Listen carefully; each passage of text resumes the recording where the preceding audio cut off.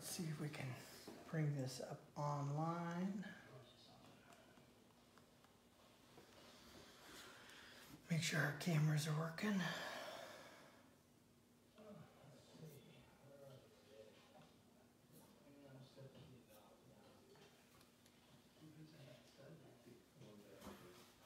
Okay. Whoop, that looks good.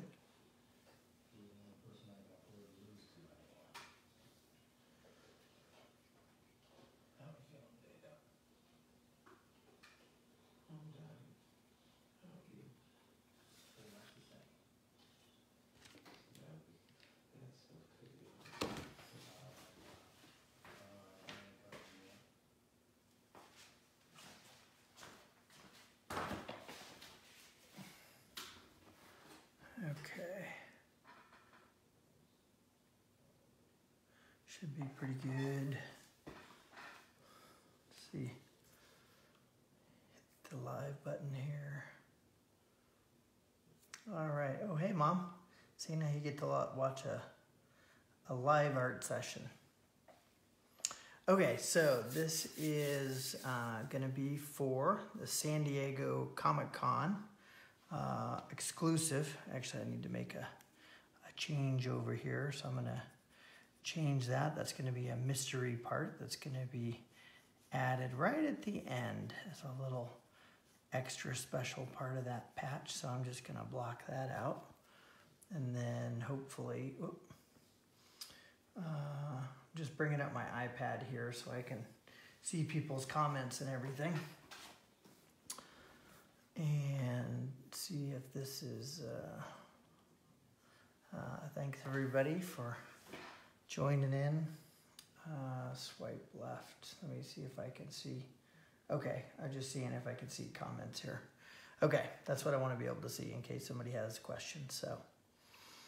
So this is a piece I did a prelim for a while back. And I asked Brian Pulido, I said, hey, I want to do something with kind of a rock and roll theme, if you will. And so I decided to, I need to turn off my sound here in the background so I can't hear myself. So give me just a sec. Yep, there we go. Okay. I needed to mute the iPad so I wasn't getting a reverb. Okay, should be good now. Looks like the iPad is up to date and tracking well. I'm not sure that the one over here on my computer is quite up to date, but that's okay. We'll just use the iPad part as far as being able to see. Hey, Brandy, what's going on? See, you get a little Coffin Comics preview here, which, you know, was approved by the Master Fiend himself to let the cat out of the bag, so to speak. Yeah, so anyway, we're going to get into some art here. So the stage that you're seeing currently is a combination of both colored pencil and marker. So what I do is I've got my arsenal of black colored pencils. There's other grays and things that I would have used as well. And I start out building the drawing once the sketch is approved. So the sketch is a smaller pencil sketch. I actually happen to have it right here. So there wasn't too many changes to the original concept. This is the original sketch that I sent to Brian. And we decided to go ahead and lose the sunglasses so she wasn't trying to look over that. And then I decided to move the jacket over to the other side. But other than that, remains, you know, not super changed. Everything's kind of pretty similar, as you can see there, for approval of just kind of the concept of all of that. So that's a pretty detailed rough. There's quite a bit of time that goes into one of those. They take about half a day to create. Thank you, Brandy.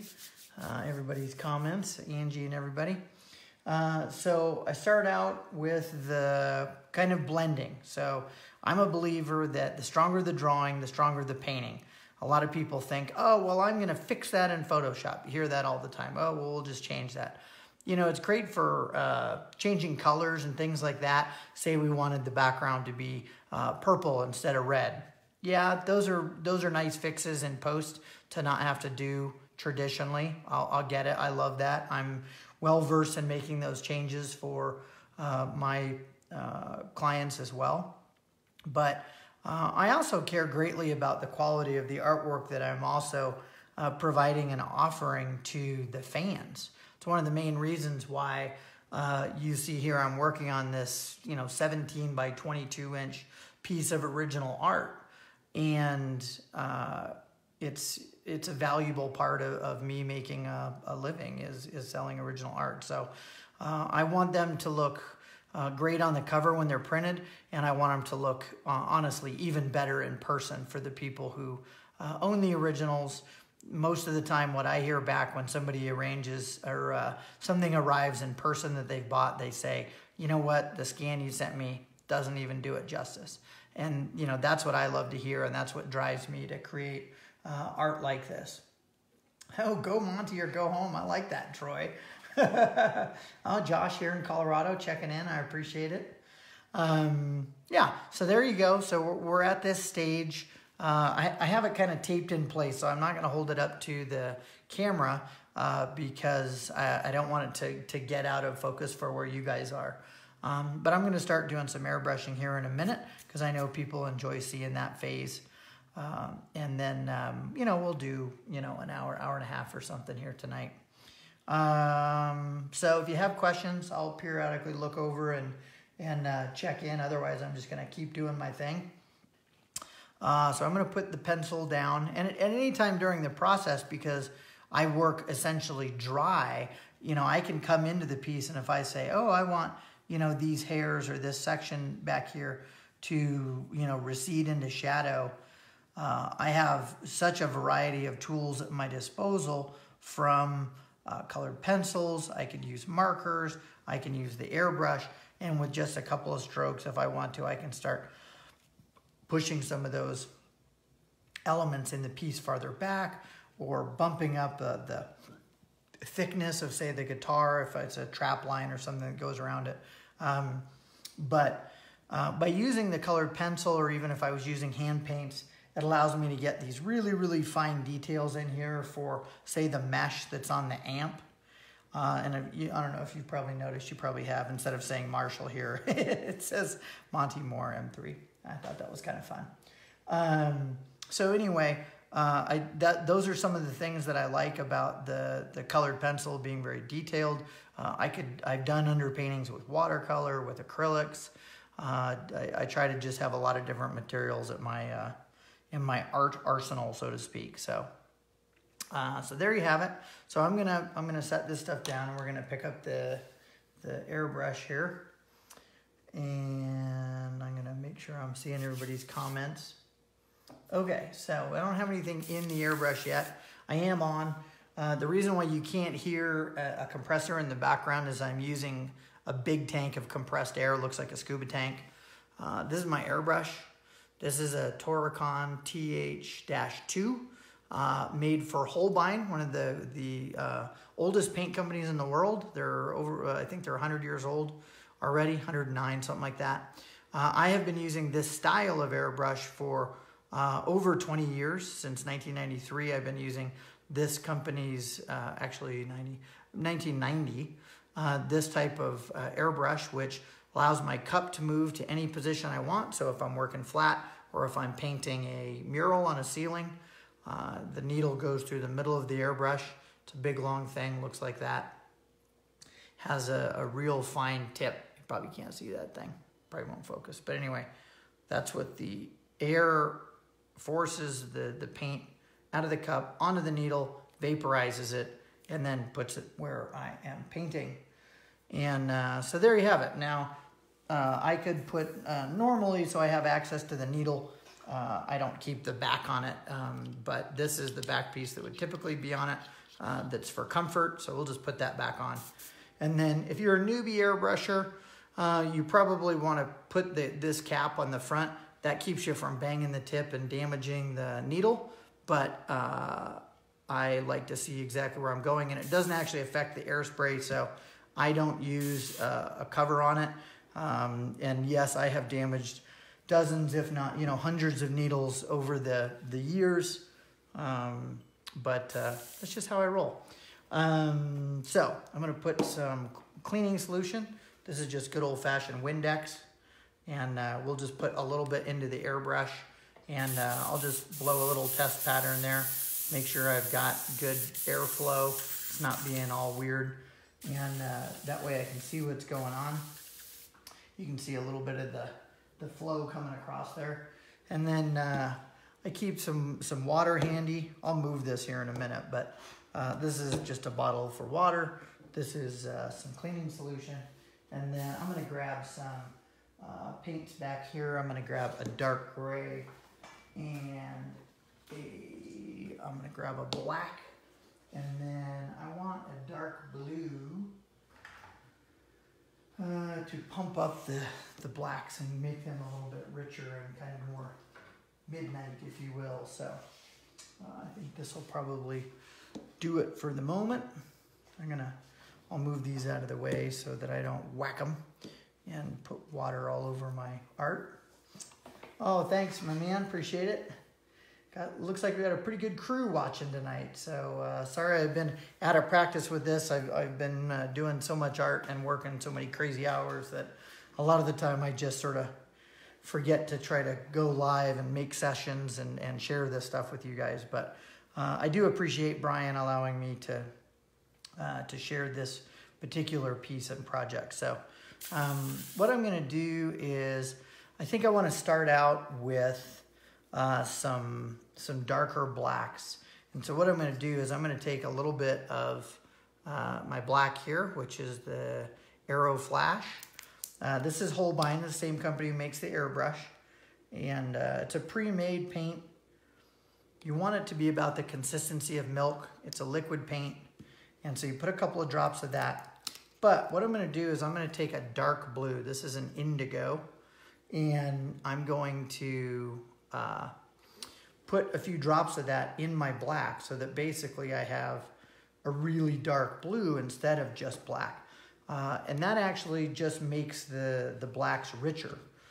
There are some artists who never use pure black at all, and there are those who do, and it really just depends on personal artists. There's some who, more with oil paints, I would say, try to avoid a lot of the blacks, and because they are afraid that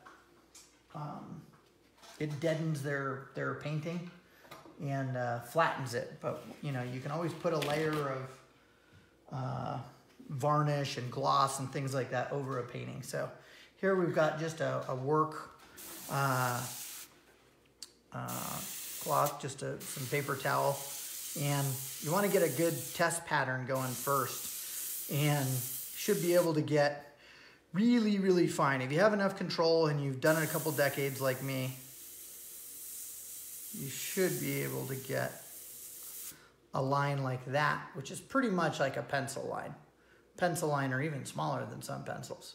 But it takes a ton of practice. It takes a lot of control, and it takes a clean gun and a really good gun to be able to do that. So I don't recommend people rush right out and buy a $400 airbrush to get started. You need to work your way up, but it's sort of like if you want to be a professional car racer, you know, you're not going to win with the Prius. You might get good gas mileage, but you're going to get your ass beat.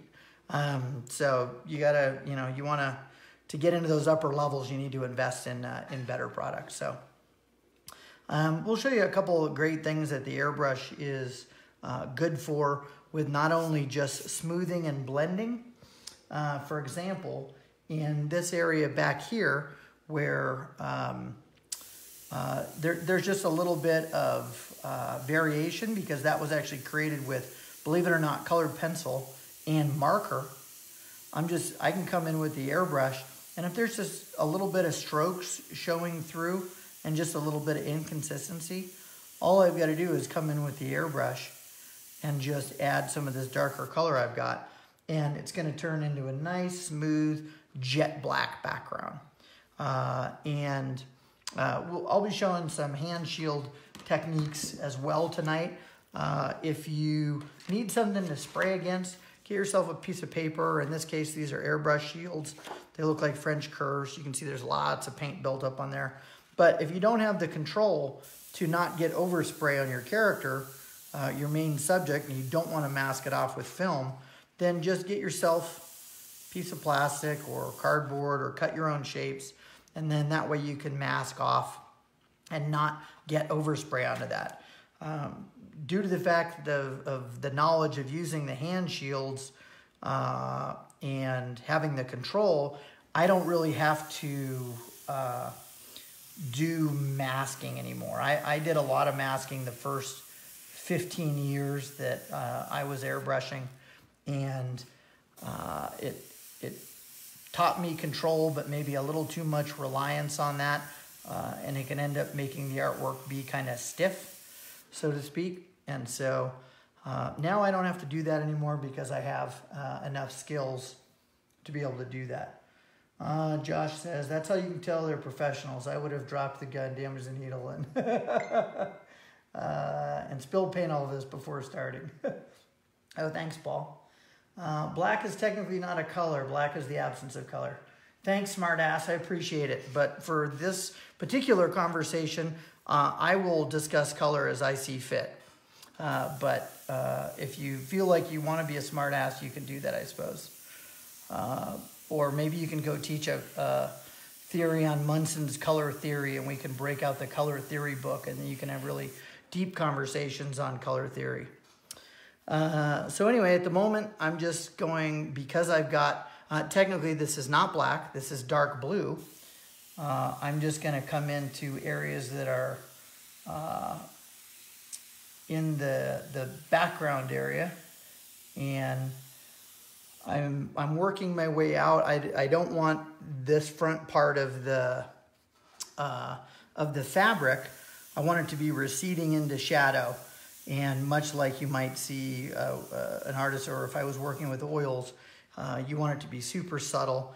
And you can notice a big difference between the sketch, where it looks like those folds are kind of right behind her head and doesn't have the same depth, that the painting now starts to have a lot more three-dimensionality to it.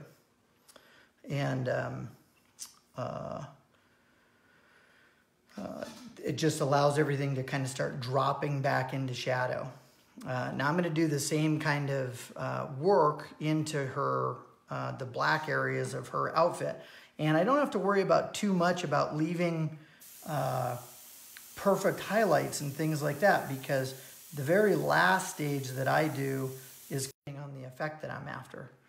But what I'm trying to go for is large range of value, and value is how we consider lights and darks. You consider pure white is basically a value, you know, depending on how you want to consider value 1, value 10. If you decide to call pure white a value 1, pure black a value 10,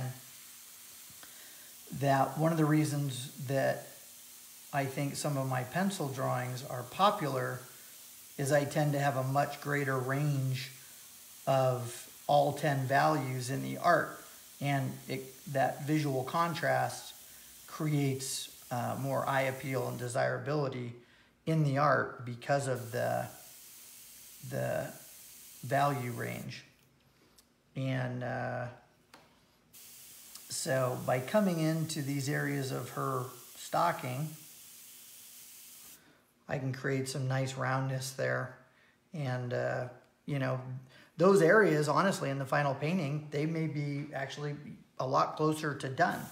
I may not have to do a lot more to them. So the more, my airbrush is being finicky, the more detail and subtlety I get into all the various stages, actually the less airbrushing I end up doing. So that's why it's very much a mixed media illustration, as opposed to somebody saying, oh, well, that's an airbrush piece. In a piece like this, and in most of my cover paintings, I would say only about 10% is probably airbrush. I'm really just using the airbrush these days for tinting, adding highlights and softening of colors and things like that. And it comes down to we'll just call it the right tool for the job. And for many years, I relied on the airbrush too much when I was younger, and I probably didn't learn hand painting and other skills until later, which is probably a bad thing.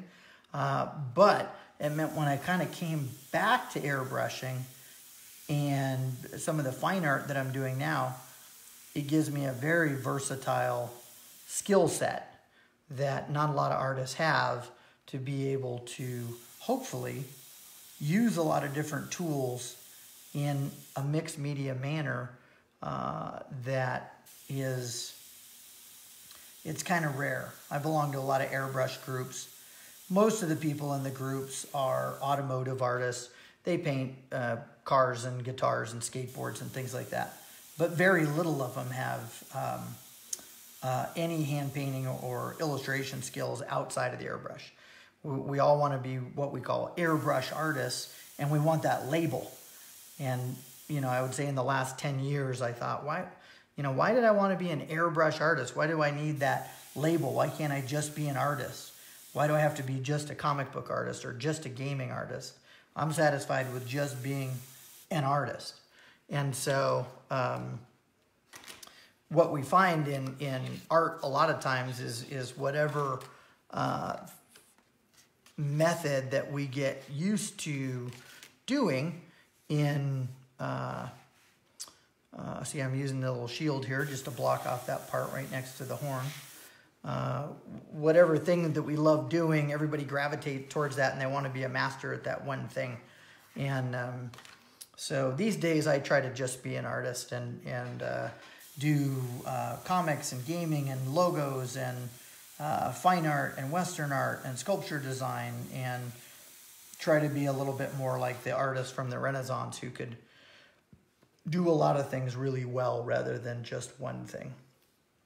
Doyle Davis, oh my gosh, what a blast from the past. My man Doyle there, who's checking in online, was one of the very, very first collectors who ever bought art from myself and my friends at our very first Comic-Cons in San Diego 26 years ago. And that's just awesome to be able to connect and see art and you checking in. I got goosebumps because when I see Doyle's name, I think, you know, with guys like that who took a chance on a bunch of greenhorn, wet behind the ears artists who didn't know which way was up, really helped, you know, careers and honestly build confidence. And, you know, it's also smart for collectors and things to support artists when they're young. You think, oh, well, you guys aren't good enough, I'm not going to buy your art. And what I tell people now is the problem is by the time you wait, if you wait 15 or 20 years and you're like, oh, yeah, well, I didn't want to buy your art back then, but I want to get some now. And you're like, well, you know, you could have got a painting back then for like $400. And it might not be as good as it is now, but, you know, but a painting that same size might then cost $4,000. And so I give really big props, and I try to take care of friends who were the ones that helped us along when we were young. Thanks everybody for chiming in. We're doing some airbrushing and some blending here on Miss Lady Death. And as I mentioned in the opening description there, this piece is going to be a Coffin Comics exclusive. This will be one of the, I'm sure there will be probably many books. I don't know how many they will have. But this is going to be a Monte exclusive. I'm sure it'll be limited to probably a very small amount of copies that will be for the Denver comic, or not Denver, for San Diego. Denver and Phoenix will also have their own exclusives. I will be at both of those shows, probably nearby, hopefully, where Coffin Comics is. Actually, they'll be nearly right next to me at Denver. I'll be sharing a little bit of my booth space with them so that we can all hang out together and do cool stuff and have a fun weekend. So what I'm doing in those parts right there is I'm just coming in with I have kind of a dark, a really dark blue. It'll come off more almost as a black. And I'm just adding some soft blending to soften some of the edges, but also pump up the blacks. You'll notice that these areas in here that I've airbrushed into, they're not near as stark. They might look kind of overt when you're first doing the first stages and be like, wow, okay, that's not subtle at all. But right now what you're doing is you're softening edges and you're working in what you hope is some subtlety. I'm not trying to airbrush heavy enough that I'm losing detail, but what I'm doing is I'm adding these softer, darker values, and I'm pumping up the really deep parts of the shadow of areas and, blending them. So if I want to come in to where the guitar is, I can just softly put some of the blacks in there. Again, I'm not too worried if I lose some of the whites that are in there because I can still see them. And if I want to bring some of those back out, all I have to do is come back in with my whites at the end, and I can decide if I want some of the pickups to have a little bit of shine on them. You can still see that it's there, but I'm adding blending and subtlety to the overall piece. And part of the look that I go for when I'm working on pieces like this is I want it to be that when I'm done, it's harder for the viewer to tell where one technique or medium starts and another one finishes, because it's a layering process. It's not like I'm trying to mimic Photoshop. Remember, art like this has been around for thousands of years. So Photoshop is trying to mimic artists who are working traditionally by working in layers. Traditional artists did it way first. And basically what you're seeing is layer number 3. The first layer was colored pencil. Then I did a couple hours of blending with the marker. Now I'm working on a third layer of airbrush.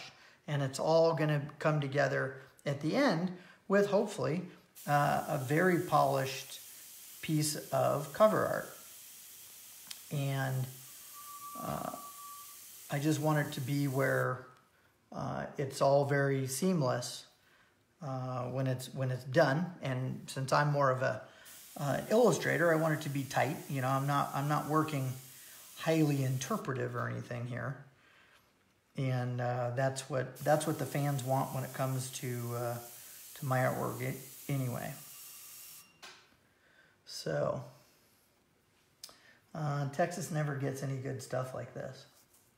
What do you mean? Oh, as far as conventions. Well, I guess you'll have to tell a Texas convention to have me out as a guest. I'd be happy to come to a show.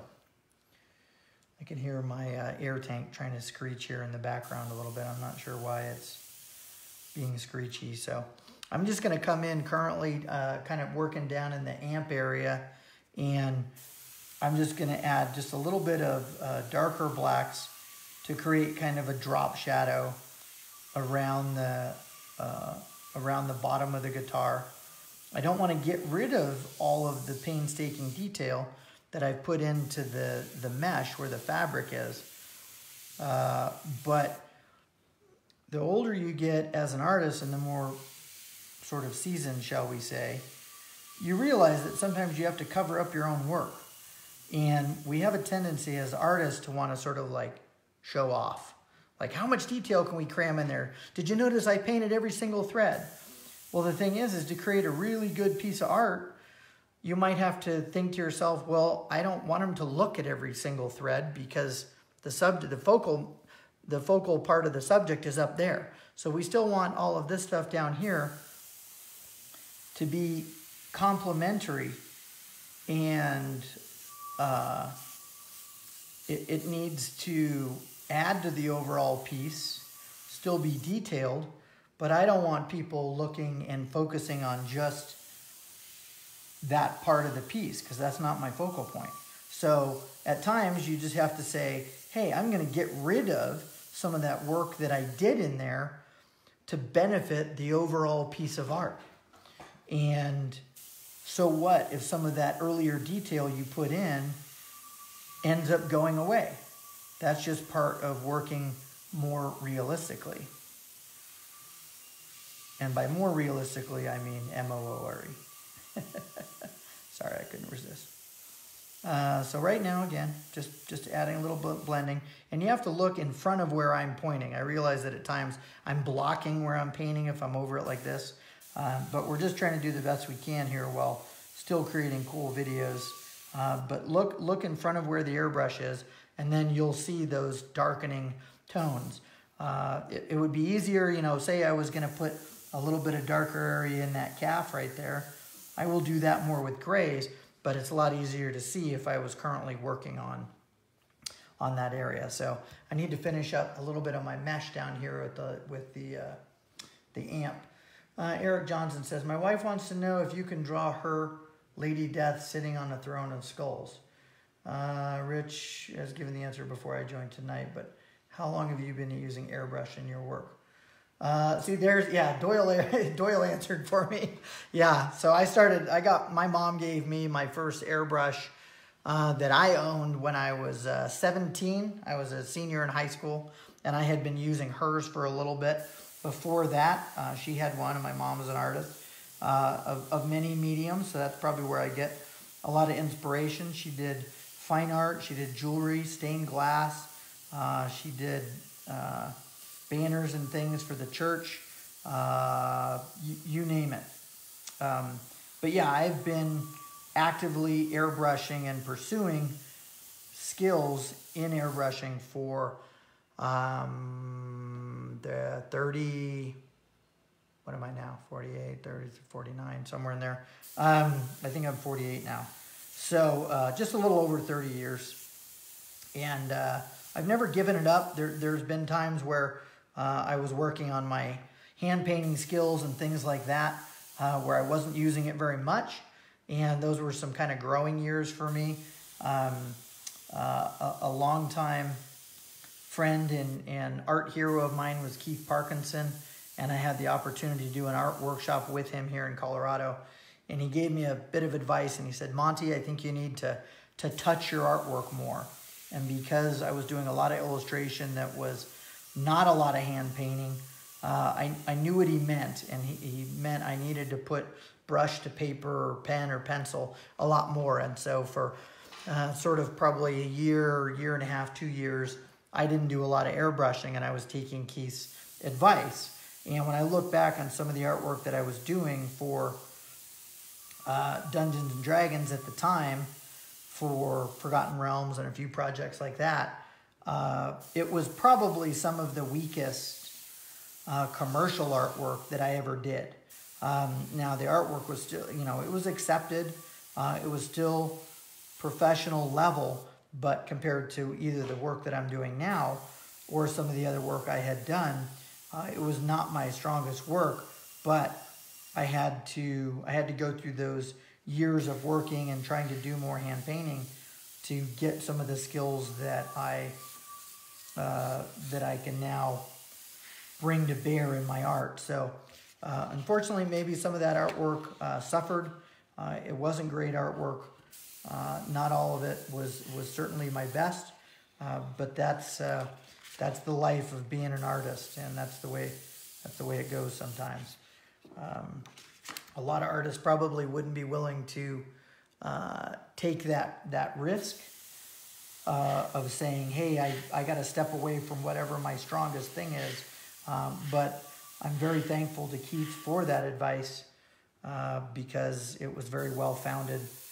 And I've pursued and taken many workshops on oil painting. I've taken several watercolor workshops. I'm signed up to take a week-long workshop in Wyoming this year with 14 different instructors who will primarily be teaching wildlife and Western art. And I think a lot of professional artists don't take time to invest in themselves and take a week and go do a workshop and learn from somebody else. But I can honestly tell you, it's probably the best time and money you will ever spend. And the money, in my opinion, is easily recouped in the art that you then create and sell. And for me, I took an art workshop from Mort Sahlberg last year, and within a matter of months, I did some new style artwork that you can see on theartofmontemore.com, which was some of my eagles and things like that. And not only has the majority of artwork that I've created in that style sold, but it also landed me the cover of a very prestigious art show in Arizona that I've been to the last 2 years. And it's allowed me to branch out and to show more diverse looks. And that's what I'm all about. I'm all about learning and becoming the best artist I can be, so that if a client comes to me and says, can you do a logo? Can you paint a mural? Can you paint a portrait? Then the answer is always yes, I can do that. Speaking of which, Eric, if you're still watching, hopefully you are, I didn't get back to you. Yes, I do commissions. I'm not accepting any right now, just because I need to get caught up on all the current obligations that I have, both commercial and with private commissions. That being said, I do plan on launching a Kickstarter in the fall, and I'm going to open back up for commissions of both drawings and paintings in the Kickstarter. So if you can follow me on Kickstarter, and you're following me here obviously on Facebook, the best way to get a commission will be if I'm at a show that you're coming to. I usually will accept a few commissions, like maybe 3 or 4. If you want something that's more of like a painting or something along this caliber, your best opportunity is going to be through that Kickstarter for my Loco Hero comic, which is a comic book based on a screenplay that I wrote. I've written a number of screenplays. If people follow me, they know that I work in writing as well. And so it's a project that I'm doing. I'm writing and have created, but I'm not doing all the interior art. I'm actually hiring artists to do the interiors, and then I'll be doing some of the cover art, and then some of the variant covers will be provided by some of today's hottest artists, a lot of whom work for Coffin Comics as well. And I won't release any names yet on what some of those will be, but during that Kickstarter, you'll be able to find out. Doyle says, a master artist will strengthen what they're weak on and always challenge themselves in any form of art. Absolutely. You know, I studied martial arts for nearly 10 years, and I can remember one of the things that I remember as a lesson is and I don't know if Tyler's still watching because he's a martial arts master as well. And, you know, whether it's martial arts or not, it's the whole, you're coming over to the top of the hill or the mountain. You reach the top of the mountain, say that mountain is your first degree black belt, or you get your first commercial art, and you say, oh my gosh, I climbed to the top of the mountain. And when you get to the top of the mountain, you look over and you see an entire mountain range, you know, whether it's the Rockies or whatever, and it's hundreds and hundreds of miles of other mountains. Well, that's learning new stuff, whether it's sculpture or new techniques. But to learn that and to get to the top of that next mountain, you can't go from one to the top. You don't just get to walk across. You got to go all the way down into the valley, and you got to basically become a white belt again. You got to learn, you know, airbrush or digital or whatever art form you're learning, and then you got to get to the top of the mountain with that next art form. And so, you know, that's one of the stories that I remembered when I was taking martial arts that I loved about the discussion about learning and, you know, trying to get good at something, and then also being humble of what you've learned. You know, the master or the piece of wheat that, you know, gets heavy and it's bowed over, and, you know, that's like knowledge and learning. But it's also humility. And what I see today is a lot of young artists who are just starting out, and because of social media, they think that 100 likes equates to them being good enough to make a living in today's market. And I think a lot of them are in for a rude awakening when it comes to getting jobs and being able to put food on the table as more than a hobby, because they get these big giant egos because they're like, oh man, look at my followers, look at my likes, I'm awesome, people are buying my art left and right. Guys like me, Joe Jusko, Frank Cho, we didn't grow up with having social media as an avenue. We did 300 or 400 shows and conventions, and we sat there for days and days and paid our own way doing that. And there was only like 6 or 7 shows in the entire country. There wasn't 3 in every venue. I mean, I can name 5 shows just in Colorado alone now. So the opportunities for today's emerging artists are a lot more than we had when I was starting out 30 years ago. So there's a lot of things that they have going for them that we never did. The problem is a lot of them sort of don't understand the paying of their dues.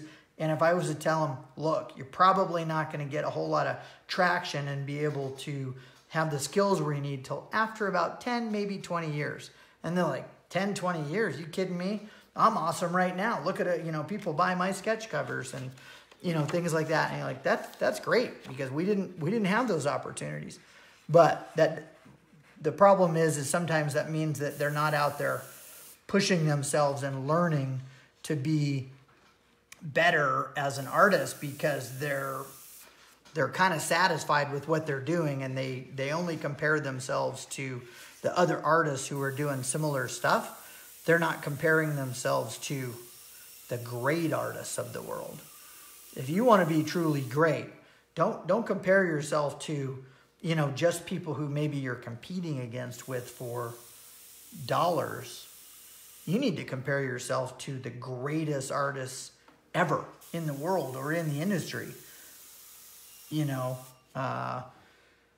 That's what keeps you humble and keeps you hungry and trying to learn new stuff. If you're like, well, I'm pretty good compared to Bob, my neighbor, or the guy over here, but I'm no Alex Ross. And you're like, well, so compare yourself regularly to Alex Ross or Frank Cho or, Neil Adams or whoever your art heroes are.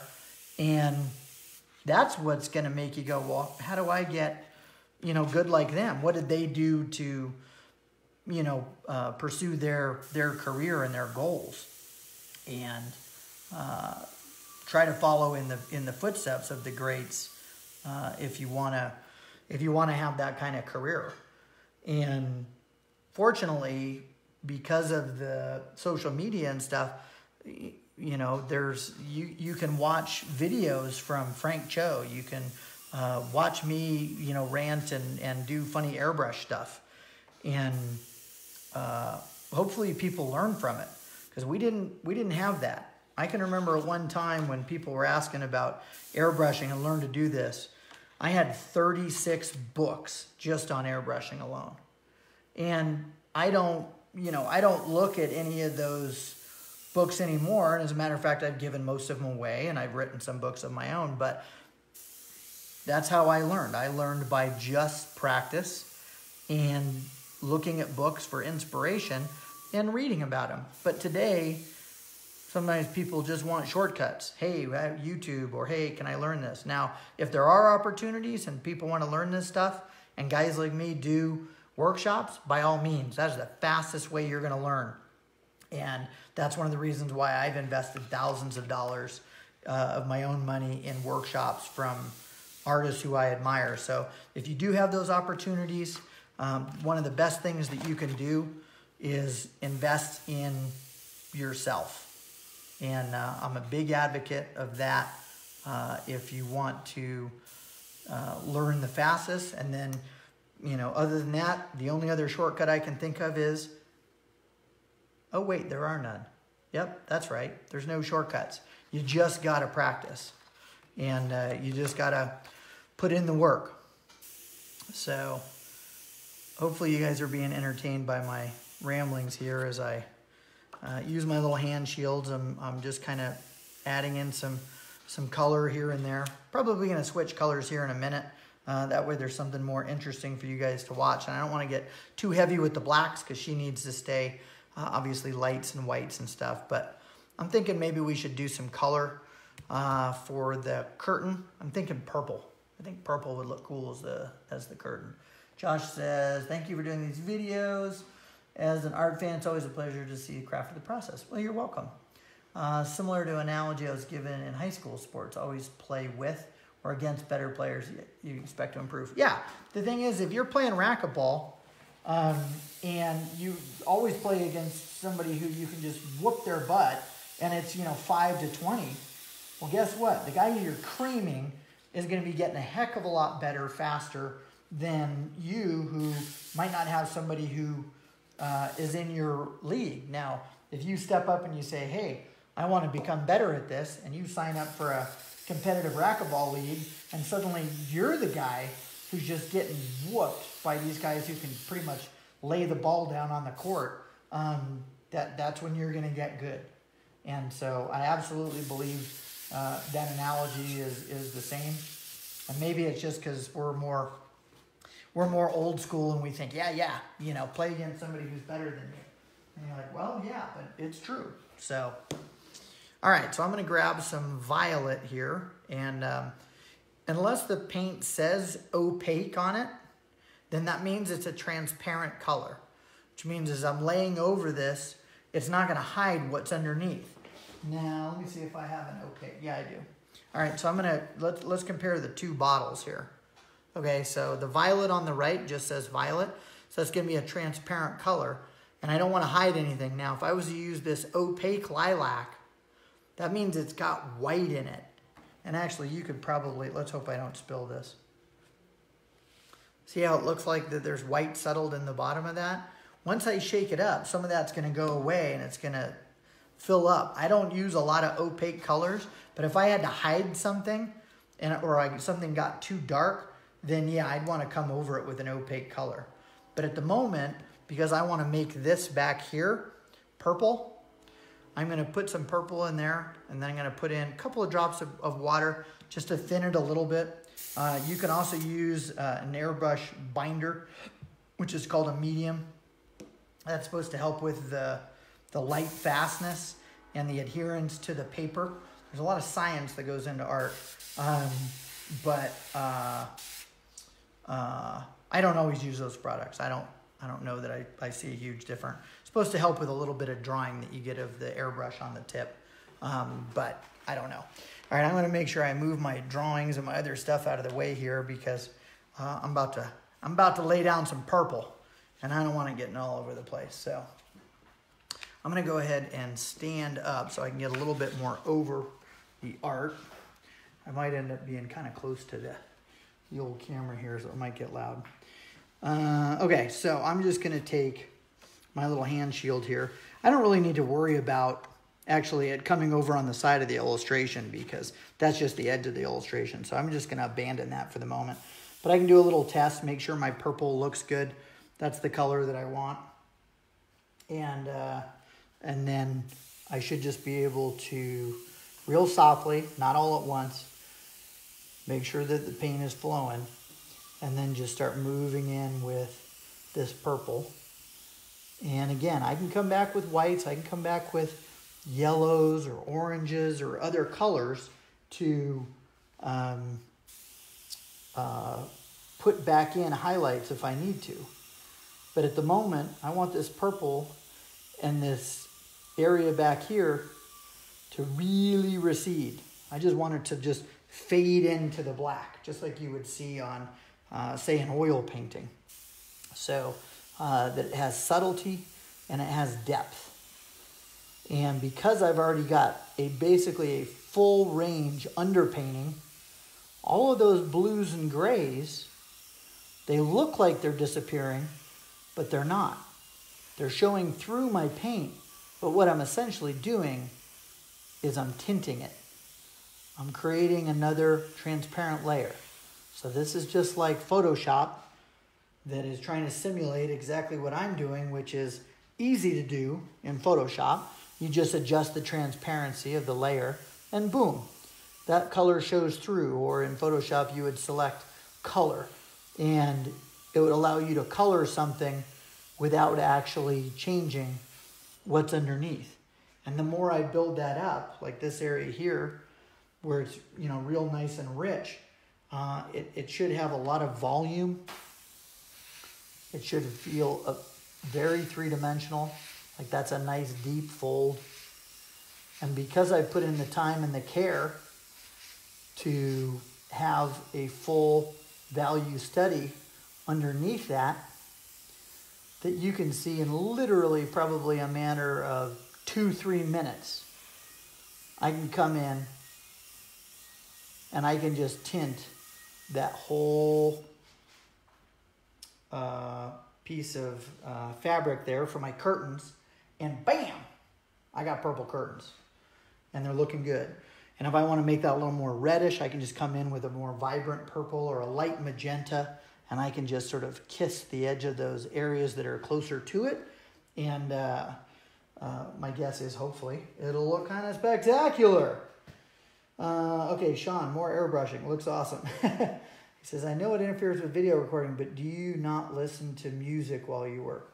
Actually, I mostly watch TV, and I know that sounds weird, but at the moment, Tombstone's on in the background. But I listen to TV, and because you don't really, for a good TV show, you don't necessarily need the action parts. And so, yes, if I wasn't doing live, and many times if I'm into a show, I think, oh, I could do a live video. And then I'm like, nope, I'm into watching Gotham, or I'm watching whatever TV show, you know, Punisher or Altered Carbon or something really cool. And I mostly listen to them, and then I also do audiobooks. Right now I'm listening to an audiobook on Audible called The Art Forger, and it's all about the forging of this Degas, and pretty interesting. It's practically an art history course in itself, because it talks about so much about the science and great forgers like Han van Muren and guys who spent 6 years just learning how to forge artwork and things like that. It's kind of crazy. So Richie says, how big is this piece? I don't know if it's the angle of your arm or the relation to the camera, but it makes it look huge. No, I mean, that's how big it is. It's 17 by 22 piece of paper. And so I would say that the original is probably more like 15 inches wide. It's probably the biggest, and it's kind of rare. I don't know anybody right now who's, hey, look, I spit on my art, who's doing Lady Death covers on a regular basis that is painting original art. Most of them you would buy a pencil or you would buy an ink, and that's it. And so I don't know if Jason Coates is watching. He owns a lot of my cover paintings from Lady Death and several La Muerta and things like that. But most of the originals are this size. There's a couple that are more like 17 by 13, but the bigger the painting, the more detail you can put into them without having to, work under a microscope.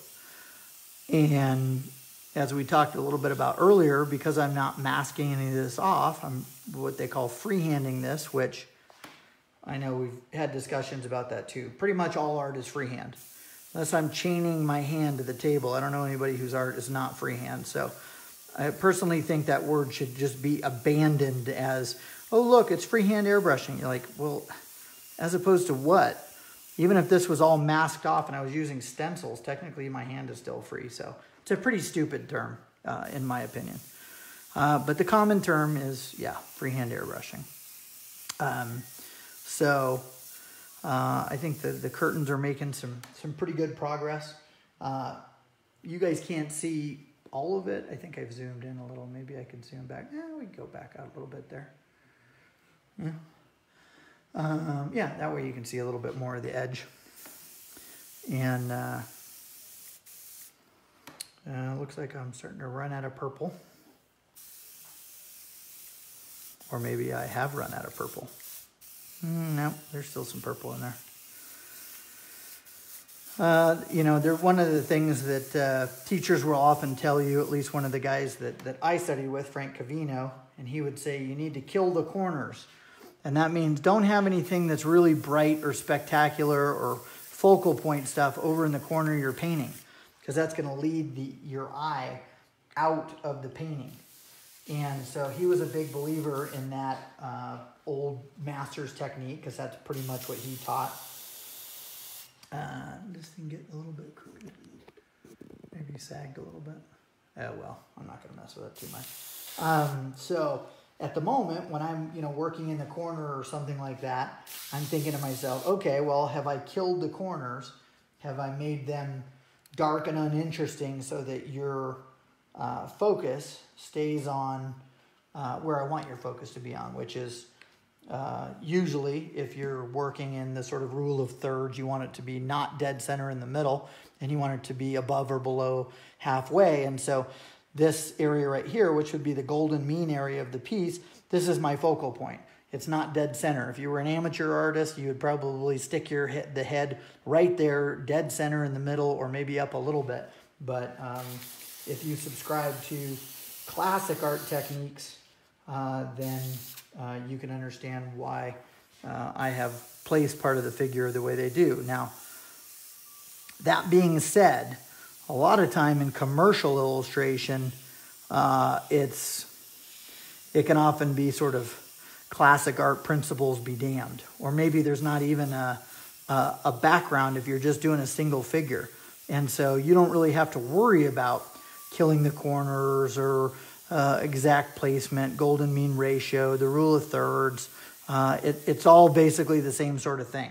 And so you can chuck some of those rules right out the window because you have commercial clients that say, nope, this is where it needs to be. Dave Torres, got to run, watch this for sure. Like, all right, cool, appreciate it. So anyway, can you guys still see over here? Yeah, I'm just working on a little bit of the edge of the coat, or not the coat itself, but this piece is primarily going to have a lot of blues and purples in it. And so later on, like say I'm working on the coat and I want to put some purple and I have some, I can just go ahead and just blend some of the purple right onto my black jacket because I want it reflecting the colors around me. Just like her leg.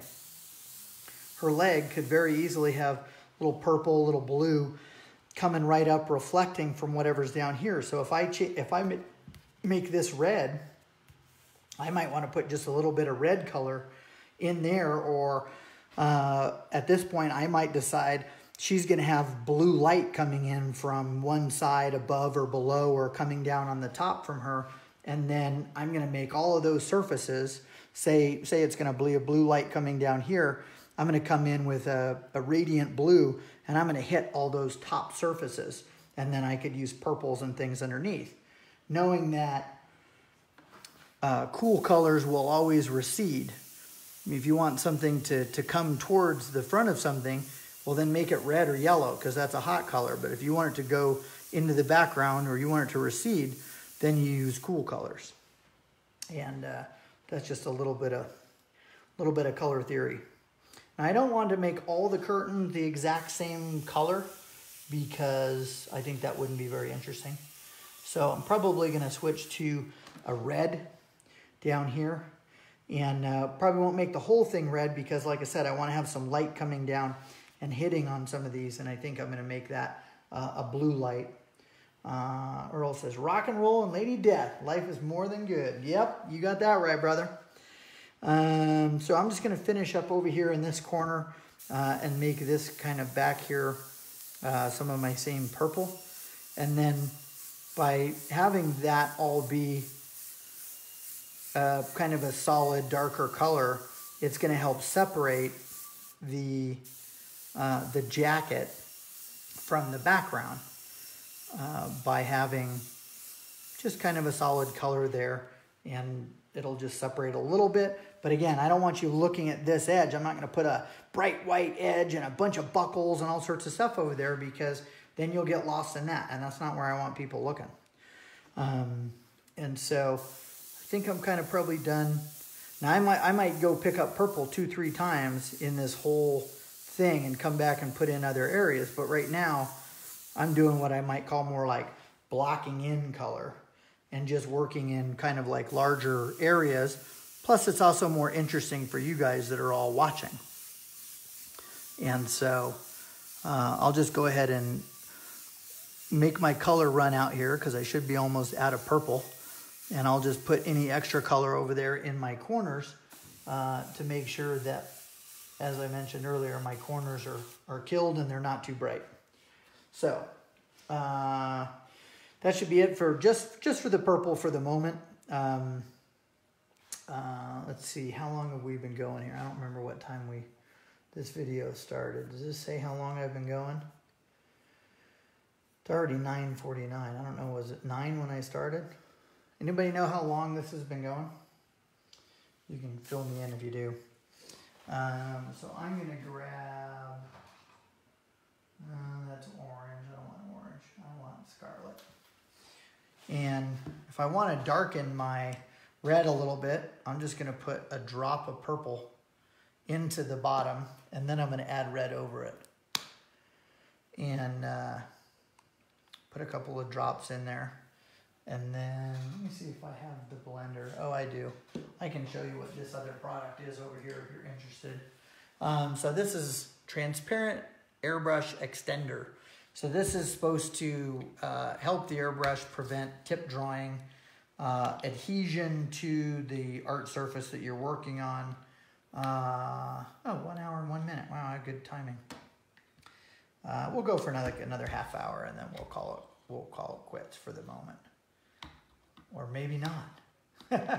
Oh man, we got a smart ass. All right, for some reason my transparent airbrush extender has turned into like glue on the top here. The lovely part about art materials. All right, we'll put a couple of drops in there. So this should end up kind of a purplish red, and kind of swirl it around. I'll show you a technique. It's called back flushing. So hopefully you guys can see the cup here. And, oh, I'm just checking on my video. Okay, now I'm gonna try not to ruin my art here. Let me see, make sure I'm doing this right. All right, so see the bubbles coming up there? This is called back flushing. And what I'm doing is I'm using air to actually blend the paint in the cup.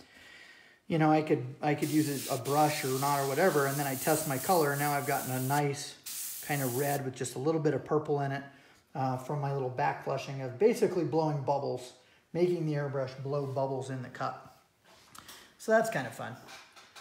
And so now I'm just going to come into this section down here, and I always start in the darker areas and then work towards the light because you want to save some of your lighter areas. And I don't want to get too heavy-handed with I want the red to come into that area, but I don't want it to sort of drown it. I want this to, in the end, to look like a nice, rich, you know, dark, almost velvety red, but I also want it to be kind of almost black. And if I need to come back with a really, really dark red afterwards, then that's pretty easy to do. Or even some, you know, light oranges and yellows and things like that. And I can do the same thing over here. Hopefully this is showing up enough. Yeah, I guess you can still kind of see it starting to turn red. And again, if you need something to spray against, it doesn't matter if it's a piece of paper or whatever, but say I don't want some of this red bleeding onto my amp here, and I want this to turn red fast, well then all I gotta do is just kind of hold that shield there and then just kind of lay it down kind of quick. And then I can come back into the darker areas and just make sure they're really saturated, they're really filled up with the red, and it doesn't end up looking too light or pastel. So I'll just lay some of the red in here. And if you get overspray or color, if you're using these kinds of techniques, it's not a big deal because I can just come back later And if I need to hand paint in the wheels on the bottom of the amp or anything else, well, that's easy for me to do with any of the other tools that we were sort of discussing earlier. So I'm not going to put a lot of red into her at the moment, but to elaborate on my point, since I know I put some red down here, and I think it would be interesting to have some what we call reflected color. I can show you what a little bit of that would look like. And I don't want a bunch of it on my amp, so I'm just gonna come in here with my little hand shield, and just on the bottom of her foot, I'm just gonna put in just a little bit of red glow, and it's immediately cool, I have to say. I dig it, and that's basically making it look like that this rich red carpet here is kind of reflecting up onto her feet. And depending on how much of that, you could bring some of that up into the calf just a little bit, but you don't want to get too carried away, because if it's reflected color, it's not going to have enough light or transparency to get up past there. It's not going to reflect all the way up here into her head and her hair and things like that, unless it's an actual light source. So, but it's not, it's reflected color. That color is coming up from light, hitting the fabric, and then reflecting that color onto the figure, which is what light and color does. So I think maybe for this last area, I'm going to get rid of this red. And again, I usually just keep something I'll blow the remaining color out, and then I'll just do a couple of flushes with cleaning solution, which in my case, my favorite is Windex. You can buy this stuff in stores if you want, but I have not found anything that is cheaper or superior than good old Windex. So don't buy the cleaning solutions at stores if you're into airbrushing, because I think it's just a packaging scam. I haven't found anything that's better, and honestly, I don't know too many people who have probably airbrushed more than I have, so I hate to say it, but I probably know what I'm talking about. Anyway, good old Windex. That's all you really need. So it's pretty clean. At the end, after you've put some cleaning solution through the airbrush, it's a good idea just to take some water. There still might be some residual color, as you can see. And so if you're changing from something like a color to something that is not colored, like white, or in this case, a light gray, or something similar, you probably want to just do a couple of extra rounds of flushing, which is what I'm doing right now. I kind of went back to the Windex, and I'm pumping a bunch of it through it, and then I'll go back to water. And I'll do that a couple of times, because I'm going to go to a light gray right now, and I don't want a lot of that residual color that is trapped in the cup of the airbrush to end up tainting my color. And sometimes what you have to do, honestly, is put a little bit of whatever you're going to paint, and it'll get a little bit tainted, and you just got to run a little bit of it through the brush. And that. So what I'm going to do is I'm going to go to a gray number 5, which is like a mid-medium gray, and it should be great for airbrushing some of these tones. And rather than black, which, black can run away from you and get too heavy. And so I really like using a lot of the lighter gray colors and things like that, because you can blend smoother and get better gradients. So what we'll do is we've got these nice meaty calves down here staring at us. And so I'm just going to come into the same areas that already have shadow, and I'm just going to start adding subtlety. Now, Lady Death has white, pale skin, so if you get too carried away, you end up with too much grays in her, and then I'd have to lighten her in Photoshop. So at this stage, I'm trying to be real careful and not getting too gray.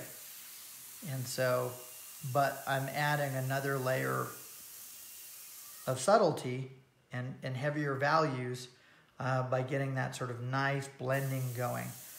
And Honestly, painting Lady Death is way harder, in my opinion, sometimes, than just painting somebody with traditional flesh colors. Anybody's flesh, it doesn't really matter. But painting white, even though you get fun reflections and things like that, you don't have all these other values to rely on. And so it can be a real challenge, because if she's pure white, if you don't put enough shadows on her, well, she's boring, because, you know, she's going to look like, you know, a white sheet, a white ghost. So you're trying to find a nice balance between the shading and still maintaining enough highlights. And, you know, I'll admit there's probably many times with Lady Death pieces that I've done that I'm having so much fun shading that I get too carried away with it and she ends up too dark. And then even once I scan in the art, sometimes I'll have to just play with a few little adjustments here and there and pump up the highlights to make sure she's still got enough whites. Now, she's actually going to have stockings on, and I haven't decided or whether I'll stick with the original sketch. And at the very end, once I'm done with all the shading, I'll come back and I'll add individually with the brush or with pencil, I'll add all of the fishnets and that sort of thing. But for this particular stage, I don't need those to be in my way. So I know enough to leave those for the last. A step away from Silver Surfer. Silver Surfer, I think, is easier to paint and cooler because chrome has no color. It really just reflects what's around it. But you can get really, really dark areas with the Silver Surfer when you're painting chrome, and then do all sorts of stuff fun with reflections. Whereas I can't decide if she was made out of chrome or she was a Hajime Soriyama sexy robot. I could come in and I could put in really cool, fun reflections that are all kind of dark.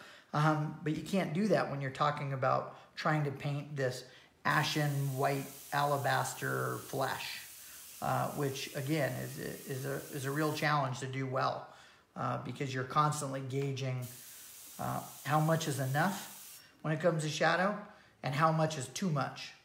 So for example, back here in her hips and her pelvis, the guitar is in front of it, and if I'm gonna add a light source over the top of her pelvis area and her abs and her stomach are very hidden, and so I can't have a lot of light hitting those. But I don't want to put them so much in shadow that it all disappears, because then she's gonna end up with like this sort of black hole, and her torso and her legs and stuff aren't going to look connected if I lose too much of that.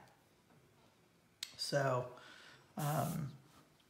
these are things that I'm always having to keep in mind. But I am having more fun these days with some of the reflected colors and saying, hey, let's do a blue light. And I think my most successful cover last year for sales and popularity was called the Reaper Edition Lady Death cover. And there's very little of her and the character in that particular piece that's not in a colored light. And I basically did green from one side, like the sort of real world side, and there was kind of a big green skull. And then there was, she was sort of being pulled at by these sort of hands from hell that were pulling her to the other dimension. And so all of the light that was coming from the backside was reds and purples, and I used a color shift iridescent paint on part of it. And I just had a ton of fun with painting that cover. And it was kind of a risk for me because it's very non-traditional with its colors. And not only the fans, but Brian told me it was one of their best sellers, and I felt very sort of vindicated with my color choices on that particular piece. You'll see, I got a little bit of almost like a wound there. The trigger is kind of digging into my finger. And so sometimes I put a finger cover like a librarian would have because of the way I hold the brush. And this brush was designed basically to be held like this. But for several reasons, I actually hold it like this. And for one, traditional airbrush, the trigger was always up here on the top and you press down. So to me, to hold an airbrush, this is very natural. Second reason is 2 fingers are better than 1. And but 2 fingers in particular love to move together. You'll notice on your own hand, they always want to stay together. And so by having one in the front and one in behind, I'm actually doing sort of this micro pull, and I actually have more control because I have a stop finger back here. And so I have a lot more control. The problem is I kind of end up kind of wearing a hole in my finger at times. And so a lot of times what I'll do with that particular finger is I'll put a couple of covers on for long periods of airbrushing, and then now you can see that won't dig in there. I've told the manufacturer that I thought that they should dip the trigger in a kind of a soft rubber, which of course they never took my advice, but I might just get some of that Plasti dip and dip the trigger myself. But I also don't want it to become too fat. I still want to have that, be able to feel the control and the back and the forth of the subtlety of the trigger. And so for the moment, I just primarily use a little finger trigger guard there. So you can see I'm just kind of moving my way up. I'm putting some color into the guitar. And this will have some soft blues and purples airbrushed into it too as well. And then at the end, I'll come back with white paint and pencil, and I'll pop all these edges back to the surface, and it, add like highlights and things like that. And it'll look like a, shiny chrome, kind of looking axe, hopefully. So I need to come back in and add some grays on the underside of her elbow there. Just softly. Again, it's all subtlety. And you can see, hopefully, from the difference of where we started hour and a half ago, that she's just starting to get a little more subtlety. So I hit this area right under here and added a little bit more of a drop shadow to that arm. And again, maybe it still hides part of the art or cleavage and whatnot, but it adds more realism and dimensionality to the art. Just like this shadow here under the hair. Now she's got that hair starting to come forward because it's creating a cast shadow on her kind of armpit area here, the starting of the breast. And so I'm going to add that shadow there, and some of these other areas can kind of be dropped back a little bit if they're too, what we call too hot, if it's coming too far forward.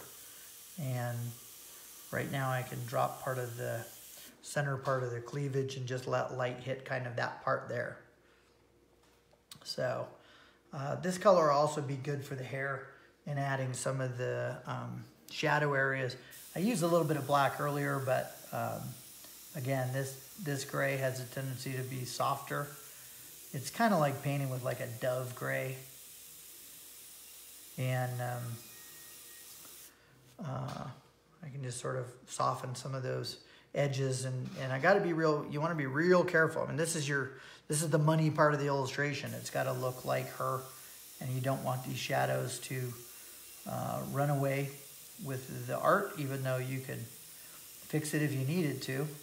Why fix it if you don't need to? So I want her features to just be, a strong but feminine jawline, a nice shadow on them. But I want the blend that are happening in the cheek and things like that to be, really porcelain. Sugru would be a good choice for that trigger, especially if you want to customize it for your fingers. I don't know what that is, so if you could message me what that is, I would appreciate it, because I always love to learn about new stuff. I don't know if Sugru is a brand or if it's like Plasti Dip or what it is, but that would be great if you could send me information on that. Hey, Kevin Ellman, Aquaman. What's shaking, my friend? We're doing a little airbrushing here on Lady Death. This is for the Coffin Comics exclusive for San Diego Comic-Con. And Kevin and Sharon are coming out to San Diego with me this year. Longtime friends of mine and comics collectors. And Kevin owns quite a few originals and sketches from a lot of luminaries in the industry. He's got probably the most significant Aquaman collection in the world. Am I allowed to say that, Kevin? Too late. Sorry, bud. I spilled the beans. You're a big Aquaman collector. Rich says it's a moldable silicone glue. Good evening, Kevin. I'm glad you could join us. A moldable silicone glue. Yeah, that might be interesting. I might be down with that. So, if you have a link for whatever that is online, I wouldn't mind checking that out so I can learn a little more about it. So, yep, starting to get some depth. You know, and honestly, this illustration, because I had some other obligations, I was trying to get some of the Fiend Fest commissions done and a few things like that. I always try to balance my time, even if I'm putting in, you know, sort of 50 and 70 hour weeks as normal. Sometimes you just need to get into that next phase. And honestly, I had this phase of this particular Lady Death in the phase that you saw it in for about 2 weeks. And I hadn't worked on it. And I have some other projects still this evening that I've got to get to, so I will be setting this aside shortly. A lot of times that's good because you'll come back to something maybe a couple of days later and you'll notice something that bothers you, whether it's an idea for coloration or whether it's subtlety or it's an anatomy problem that stands out with you. Then it's good to be able to set those things aside and then just come back to them. And so I'm a fan of that, even though a lot of times with commercial illustration, especially when you have tight deadlines, you often don't get that luxury because it's like, hey, this is due Thursday. We need it Thursday. We're not kidding. And I have missed very, very few deadlines in my life and career. I'm not going to say I haven't missed any, but very few. I would say less than 1%. But if you can get done ahead of time and you can let something sit, then before you have to scan it and send it off to your client, then it gives you the ability to review it, let it sit for a little bit. Maybe you decide to change something or you realize you forgot to sign it or something and go, oh, yeah, I need to make this little change. Or if they really need it on Thursday, maybe don't show them on Thursday evening to see if it needs any changes, or if they said, hey, we told you Harry Potter was supposed to be in a red robe, not a green robe. Then if you show it to them on Tuesday or Wednesday, you have time to make that change and still not miss your deadline. And then the art directors have a tendency to like you a lot more because you're making their life easier instead of harder. Since the movie, I'm not embarrassed anymore. Oh, we were talking about Aquaman. So yeah, I have my copy right here in the studio. I've watched it a couple of times since, and I saw it a second time in the theater when I was down in Arizona. So Kevin and I are both big Aquaman fans. And actually, I even went to the gym today and swam for half an hour. So I was kind of getting my Aquaman on by getting some exercise in aqua style. So for those who are joining kind of late at the moment, I just have some light gray in here, and this is the first. These are the first colors and stages of airbrushing, and it's over layers of colored pencil that are then blended with markers. And so this evening we did some purple, did some red, and then right now I'm just doing some light grays. Because it's pretty bright in here and I realize that this is online, you're probably not seeing some of the subtlety that I actually get with here in the studio, because there's a really bright white light that's coming down over this. So it's blowing out some of the subtlety that would be easier for me to see. Plus you're actually only watching it at like 72 DPI, you know, screen res. So you're not getting the subtlety. So sometimes when I'm airbrushing, it probably looks like I'm not doing anything. But I assure you that every time I take airbrush to paper here, which is an illustration paper, I am putting down paint. I am ejecting paint from the airbrush, and I'm creating layers of hopefully subtlety and shadow. And then later on, when I do the final layers, I will come back with hours and hours of hand painting and highlights, and I will bring back some of the bright highlights back to the forefront. So, oh, you got a link for me, cool. Lots of people use it to customize and soften handles. I've used it on additional corner bumpers to my phone cases. Ooh, I like that idea. And I drop a lot of stuff. You can ask anybody. I am a gigantic klutz when it comes to dropping stuff. I have gone through a few phones, and I have deep sixed a few phones in lakes. Not that having a rubber handle would help, but I do like the idea of added bumpers, rubber baby buggy bumpers on my phone, since I use the phone a lot for videos and such. So what time frame are we at now? Can somebody tell me if this is like, are we around an hour and a half? I don't want to have the video go too long, but because then sometimes I just turn it into a speed video. But I am actually making a time lapse of this entire session as a separate thing. So that being said, there will be separate videos, but you won't be able to hear commentary. So if you want to be able to hear the commentary, you need to go back and watch the saved video. You won't be able to interact or ask questions, but you can watch the video anytime you want. So add just a little bit of shading to the top of the neck of the guitar. And probably what I'll do is, you know, I might even change the color of the neck, or maybe this guy up here, instead of being white, you know, maybe I'll make it more blues or reds. And that'll allow, visually, it'll help separate from her hair. Right now, you know, it blends in a little bit and it's not so separate. But if I were to make this a color against her white skin, or if I was to make the guitar red, which I could still do anytime I want, then it would really make that pop.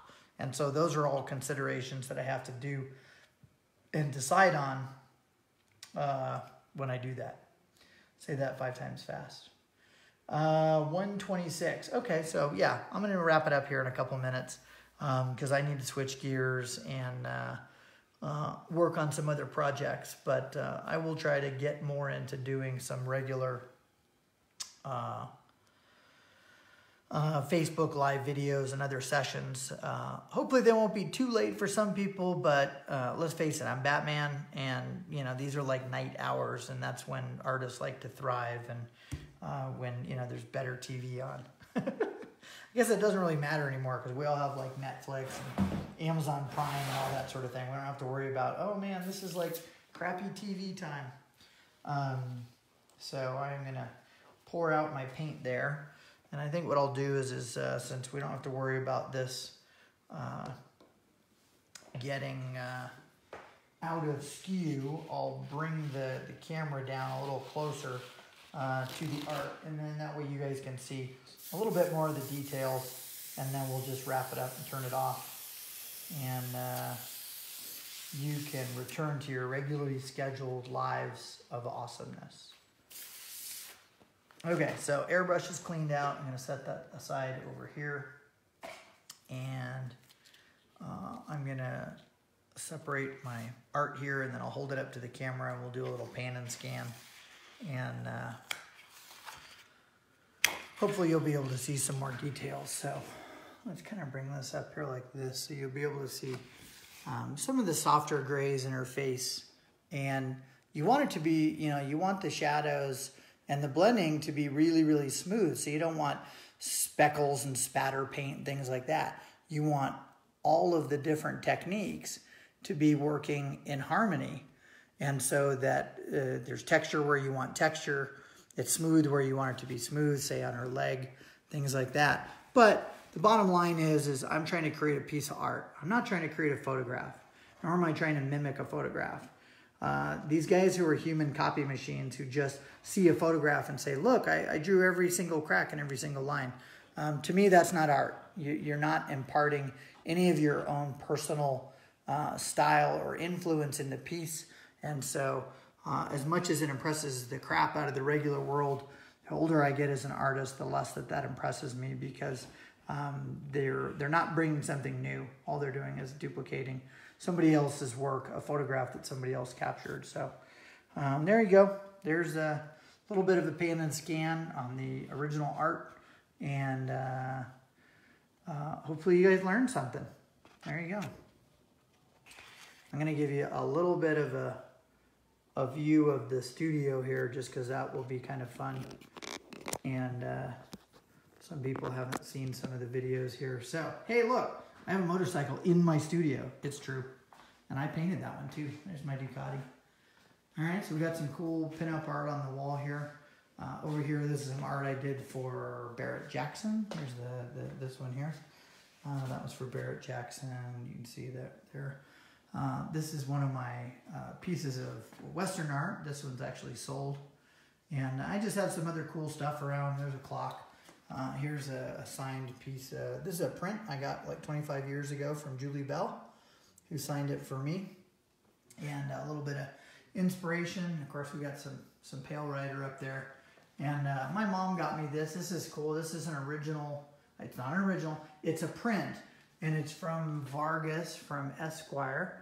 And this year was 1946. So that's right out of the pages of Esquire from 1946. And as you know, I'm a big fan of pinup art. So that's kind of cool. And then over here, we've got some more art pieces. You got a Frazetta little sculpture right there. And then this is a little print of one of my pieces of auto art. But if anybody's been watching some of my Western art, as I said, I've been letting this piece just kind of sit here on the wall. It's not in a frame yet. And I'm just seeing if there's anything else I want to do to it before I put it in the frame. And so right now it's just sort of tacked up on the wall, but I really like this horse right here. He's probably like my favorite part of that. So, oh, and then down here, this was a Rockies piece that I did this year. That's a Bluetooth speaker. I have some of those available that just say spring training without the Rockies girl. And then I have the Rockies version. And then here's some more of my Western art. A bunch of it's off the wall right now because it's in storage. But there's Wind in His Hair from Dance with Wolves. And then, of course, you got to have a life-size Han Solo in carbonite to watch over you here in the studio, because that's just what I do. Here's one of my sculptures. This is a bronze. And there's going to be a big announcement soon about where this is going and that, but I can't make that announcement yet. There's a couple other sculptures down here. There's a couple of steel buffalo that I welded and ground. I made those when I was in my 20s. This is a cool fish. It's also a welded sculpture. And then here's another one of my bronze CSU rams. Did you move the studio to the basement? No, this is actually out in the garage. If you look over there, see there's actually like cars in there. This is the outer garage studio. There's a Batman piece that I did that was a collaboration. That one's actually sold. My buddies and I caught that fish about 25 years ago when we were off the coast of Mexico. And then you got part of some of the man cave decor here. There's my little work section. And you can see my big arm right there that holds some of the art. And this is cool over here. This is believe it or not. So I had this case made. It's cool. Hold on, I gotta show you this. So this is my cabinet, and I had this cabinet made, and believe it or not, what's inside is a compressor. And so this is if I need big air tools or I need compressor stuff for my garage. rather than having a big, giant, ugly Craftsman compressor sitting next to me, I have this awesome steampunk cabinet. It was custom built to fit it, and I found that guy on Etsy, and I had him build me that cabinet. It's kind of awesome. This is my artwork chest where I can take to shows if I need to. And so this is all labeled with different stuff, oil paints and watercolors. So I converted a chest to art stuff. And there's a heat press, and that's one of my printers where I can do dye sub stuff. This is cool. There's some more signed stuff. That's Boris Vallejo, still good old Silver Surfer that Boris signed for me like 25 years ago. And then, of course, you've got the Rocketeer. I love this sculpture. I got this many, many years ago from Wayne Winsett over at Time Warp. I bought that. I always loved the Rocketeer and the Art Deco style. Hey, Kevin, since I know you're watching, bam! There's Aquaman. He's ready to be watched at a moment's notice. Here's one of my early pre-casts of the Ram. This is cast in a product called Forton, and that's before you cast it in bronze. And then, of course, if you didn't think my printer was big enough, that's actually a printer. It's about 4 feet wide, prints up to 24 inches wide, weighs like 250 pounds. I'm actually getting his big brother here this week, getting a new one. And then, of course, the Marshall amp. Did you think that was a Marshall amp? Oh, nope, it's not. It's actually the beverage fridge of the Marshall amp. So you've got, you know, beer and water at a moment's notice if you need to have a libation or entertain your clients that are over. So there you have it. There's part of the studio. There's a big old flat file over here. And that's where I have lots of art and paper over the years. Down here we got another, this is one of my pieces of Mountain Man art, pencil drawing, that's waiting to go in a frame there soon. So there you go. You get a little bit of a tour. There's a couple of books over here that I did remarks in. I need to get these shipped out. No, that's just the floor. Oh, there's a remark. So a little hand-drawn Lady Death in that book. And then one more, Monte more that is, over here. Those are waiting to go out to fans and get shipped out. So, all right, I think I'm gonna wrap it up and sign off. Epson for the win. That's right, Epson makes awesome printers. And, oh, well, you got some other fun stuff over here. Let's see what's on the wall. This was a news release from Playboy. And they were one of the first ones to coin and says Playboy licensing gives you more. They were one of the first ones to kind of do that with my last name. And let's see what year that was. Is there a date on that? Blah, blah, blah. 2003. Huh. Look at that. That was a while back. This was Penthouse Magazine. This is one of the motorcycles that I painted that was in a biker build-off. Then this was Bud Plant. Cover of Bud Plant with the Art of Wench, and we did our game. There's a couple of motorcycle features in magazines that I did the art of. And then probably the best custom paint bike show back when I was doing a lot of motorcycles. And I won best artwork at the custom paint show up at Sturgis. So there you have it. Oh, and back to the Ducati, which I actually did all this. So these pieces that are painted on there, those are not stickers.